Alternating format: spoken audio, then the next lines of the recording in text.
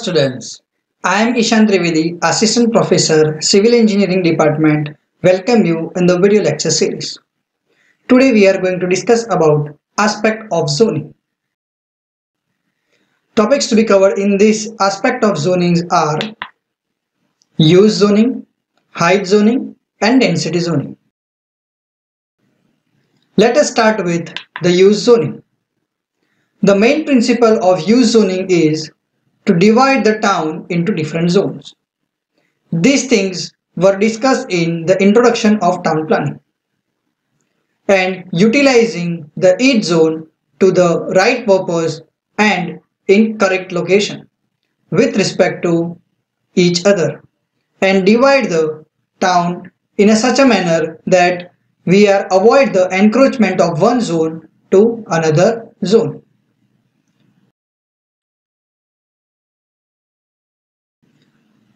The town is divided into various zones. These zones are residential zone, commercial zone, industrial zone, civic zone, institutional zone and recreational zone.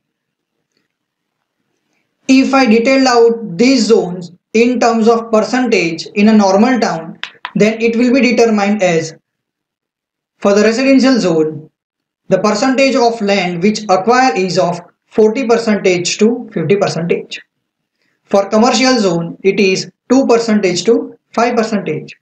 For industrial zone, 5% to 20% of land is required for such things. For civic zone, 2% to 3% of land is acquired. For institutional zone, 1% to 2% land is occupied. And at last, for recreational zone, remaining percentage of land is acquired. This bifurcation is tentative. It varies with the town, its location and development involved for the town plan. So this is tentative. Don't take such things in your consideration. These things would vary. As I said, the zones are classified in various categories. Let us start with the residential zone. It is the zone of town where people live together in large number. The character and the location of the zone will depend on the various factors such as nearness to the market, freedom from nuisance, noise and smoke, nearness to the park and playground. The houses in these zones are detached, semi-detached, row house, flat or skyscrapers. It should have a wide strip of green belt surrounding it so that you can maintain the privacy from the other zones. And for residential zone, there has to be rapid transport facilities so that one can move from their houses to place of work. Next is commercial zone. This zone consists of markets, warehouses, godowns, business offices, banks, etc. This zone should be located near the center of traffic and preferably it should be along the roadside. As we have seen in our surroundings, the entire commercial is located along the roadside and such development done along the roadside. For example, CG Road, or you can say the development along Ashram Road. Such development is called commercial zone. Next is industrial zone. We need to take great care while determining the location of industrial zone. This zone should be planned in the leeward direction of a town so that we can avoid the dangerous gas which is easily crossover without disturbing the town and its atmosphere. Furthermore, these industries are classified in various categories. First is minor industries. These minor industries are of dairy, bakery, laundry, where the group of people are engaged and these are located close to the residential zone. And such things are essential for the day-to-day life. Then second is light industries. Light industries includes glass, porcelain, ice, etc. which use only electric power but not the solid fuels and does not cause any real nuisance. Third is medium industries. Medium industries like cotton mills, oil mills, sugar mill, which produce noisy atmosphere and undesirable waste. And the last is heavy industries. These includes cement, steel, oil refineries, which give out obnoxious gases and fumes. This should be located on the outskirts and place leeward direction of the town. So you need to take care while locating the industries in the town. Next is civic zone. This zone contains all public and semi-public buildings like post office, banks, civic center, offices, court, public libraries, etc. and it should be located near to the residential zone. Next is institutional zone. This zone contains school, colleges, institutional, etc.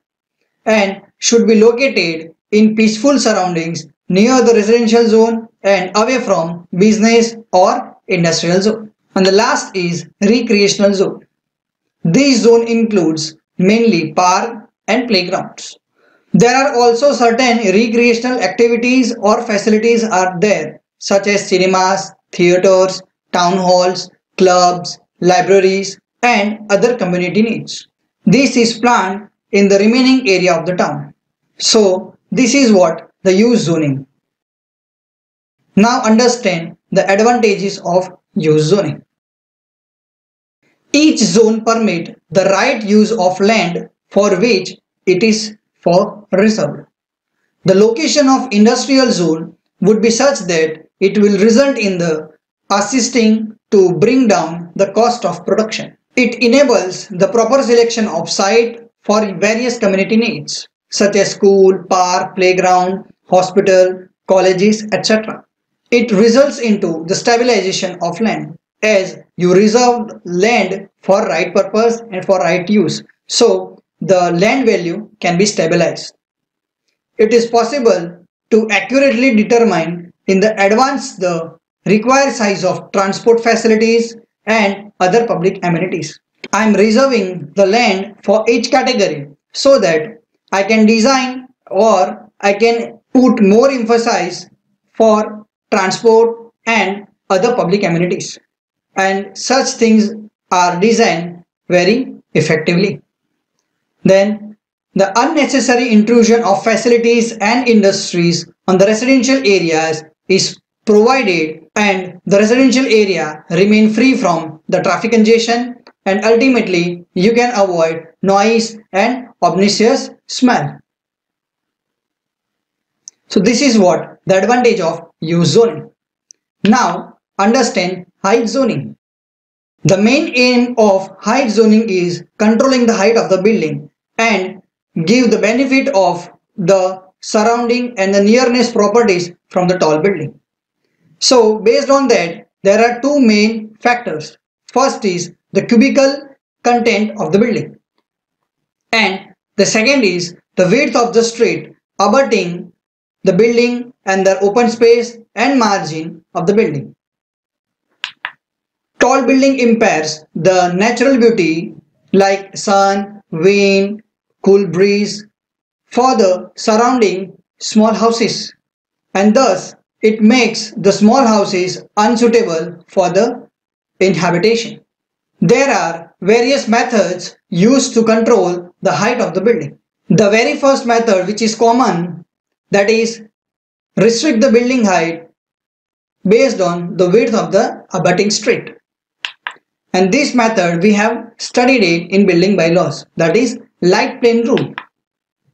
Generally 45 degree and 63.5 degree light plane rule are adopted. The rule states that no part of the tall building should be cut the light plane drawn from the boundary of the plot at the angle of 45 degree or 63.5 degree to the horizontal.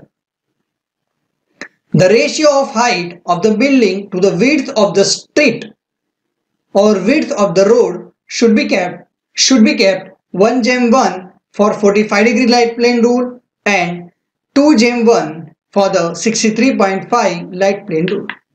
Here you can see the crossover, like I cannot impair the natural things of the opposite building, and that's why the ventilation, or you can say sunshine, has to reach at the bottom part of the opposite building, and that's why this has been taken from the surrounding road and its base.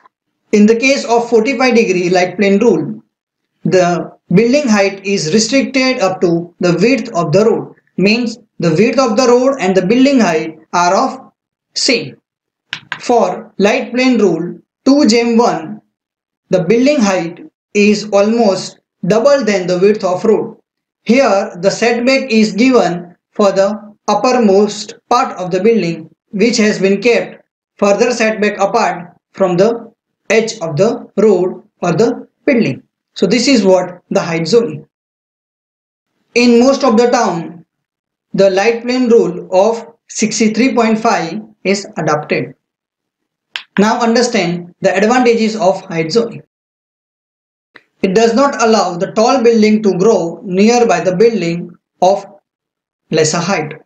It controls the setback from the road. As these things were discussed earlier, it establishes minimum standards in terms of light, air and space, and thereby it creates a healthy condition in the town. Building with uniform height constructed along the important roads give the pleasing aesthetic appearance on that particular road, or you can say on that particular stretch.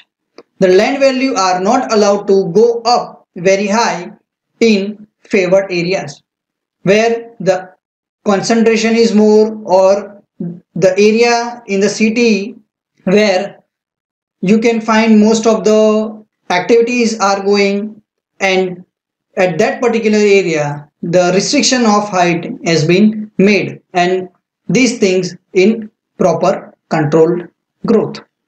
So this is what the advantages of height zoning. Now understand the density zoning. The density of population in the residential area is controlled by the means of suitable rules and regulations.